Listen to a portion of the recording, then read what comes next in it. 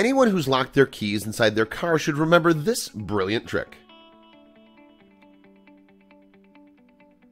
Getting locked out of your car is really annoying. Either you have to go digging for a spare key, call a locksmith, which takes time and costs money, or worse, you have to break into your own car.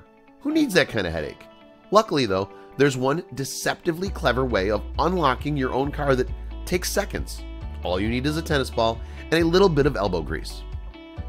If it sounds too good to be true, then you definitely need to watch on.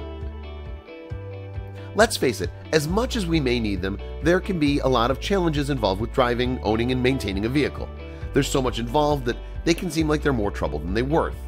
Besides the host of other challenges that cars present, one that's often a big problem for even some of the most experienced drivers is remembering to take their keys with them every time they need to go out. Needless to say, without your keys, you're going to have a hard time getting to work, home, or anywhere else you need to go. What adds insult to injury, though, is when you accidentally leave your keys locked inside your own car. There's a way out of this common problem, but it might take some planning ahead of time. Don't wait for an emergency, though. If you're afraid of being locked out of your car, which can happen to anyone, take the proper precautions. With that in mind, let's say you're standing at your locked car when you remember that you left your keys inside. Uh-oh, what on earth are you supposed to do now?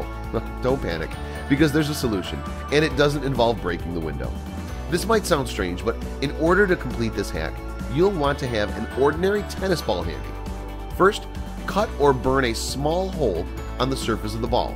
Try not to make it any larger or smaller than the one that's shown here. Next, as you're holding the ball with your thumb and index fingers, place the newly created hole over the car's lock. It's really imperative that you've placed the ball perfectly, because otherwise this trick won't work. Finally, push as hard as you possibly can on the tennis ball, directing pressure into the car's lock. If it doesn't work immediately, try readjusting the placement of the tennis ball. It needs to be lined up perfectly in order to work. If you've applied this method correctly, what will happen next will be almost too crazy to believe. You're definitely not going to want to miss seeing this method in action. Once you do, you're going to want to make sure that you have some tennis balls. It's important to remember, of course, that as useful as this trick could be, one should only use this power for good. If you try to apply this method to breaking into someone else's car, you could have a much bigger problem on your hands than just being locked out. You may have always thought the old tennis ball car door trick was a myth, but this should prove otherwise.